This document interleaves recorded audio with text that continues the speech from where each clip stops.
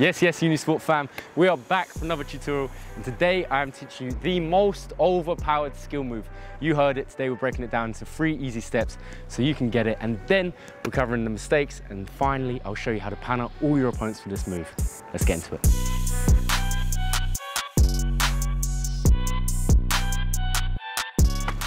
Okay, so this is the move you're gonna learn. It's called clapping, otherwise known as the clapper. The first step is super simple. It's an L turn, looks a little bit like this.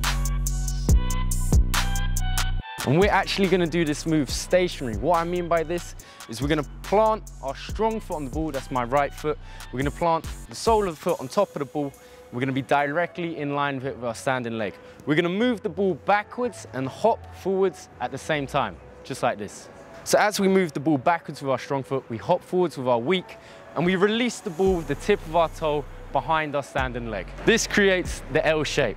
And if you were left-footed, it would look like so. On the field, this is a good move to use just for changing direction. However, for the clapper, we want to be stationary, and we're just going to hop forwards to get out of the way. Then we're going to reclaim it with our weak foot, and this is all for step 1. So step 2 is super simple, it's the roll back, and all it is simply is with our weak foot, we're gonna roll the ball behind our leg, we're gonna put our feet together, and that is all.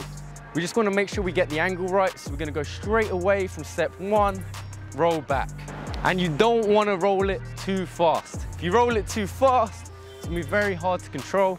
So with the roll back, just make sure that you roll it on the outside of your foot, like so, and then for step 3, we're gonna grab it and switch.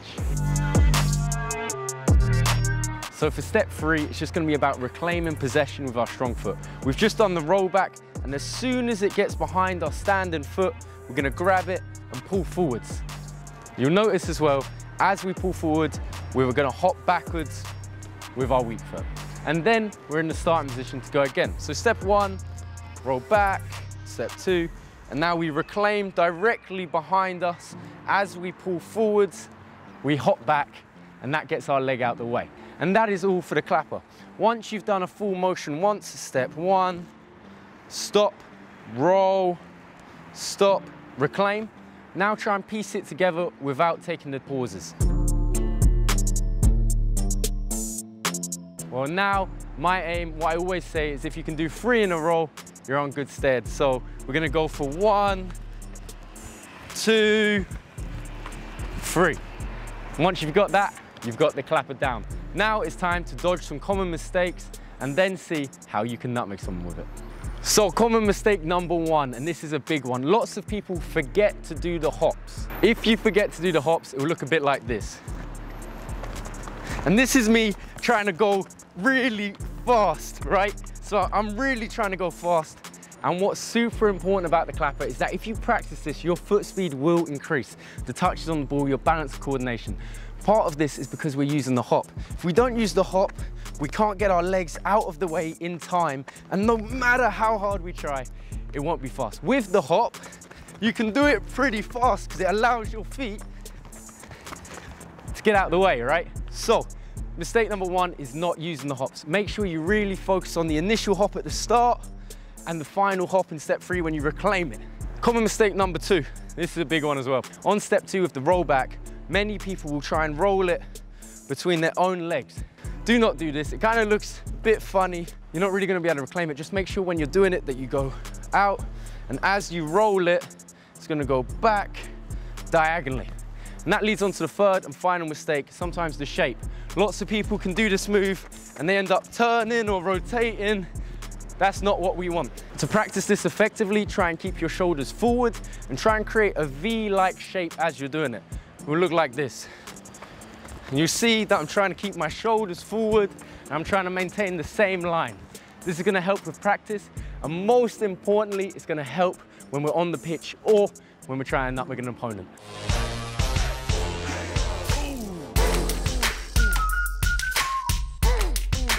So finally, what we've all been waiting for, the time to nutmeg someone with this move. So although we can practice it continuously to improve foot speed, on the pitch, we are not going to stand there and do this move all the time. However, you will have seen pros use this move as a one-off and for a panna. There's 2 ways to use the clapper to nutmeg an opponent. The first way is super common on the streets. And how you do this is you're gonna put your weak side shoulder, so my left side, towards the opponent. We're gonna aim the L turn to go towards the outside of their leg. This will cause them to step, and in doing so, it will leave the gap for us to exploit. So what we're gonna do, we're gonna aim our shoulder towards them, we're gonna do an L turn out wide, and we're gonna really accentuate how far out it's going. With a change of speed, this will cause the opponent to step. We're gonna roll the ball across our body with our weak foot to meet it with our strong foot and touch through to get the panna. This move really works if the opponent thinks that we're gonna go towards our left. And that's why they'll have to commit and we'll be able to hit the nutmeg. However, if the opponent actually thinks we're gonna go backwards, the second variation we do the same body position. However, after we do the L turn, instead of nutmegging them and going towards the left, we're gonna roll the ball back with the sole of our foot, hit it with the outside of our strong foot, and that's when we'll hit the gap to go in a different direction.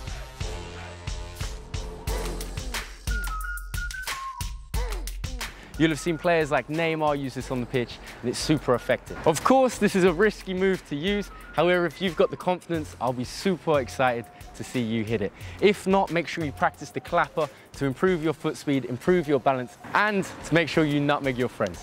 I'm super excited to see you get this move down. Make sure you practice continuous clapping to improve your foot speed and balance. And don't forget to try this nutmeg out. Nutmeg your opponents, and if you're brave, do it on the pitch, and I'm super excited to see you hit it. So that is it for today's tutorial. Big up Unisport fam. If you've learned something, make sure you smash that like button. Comment down below what skill you want to learn next week, and of course, subscribe for more skills.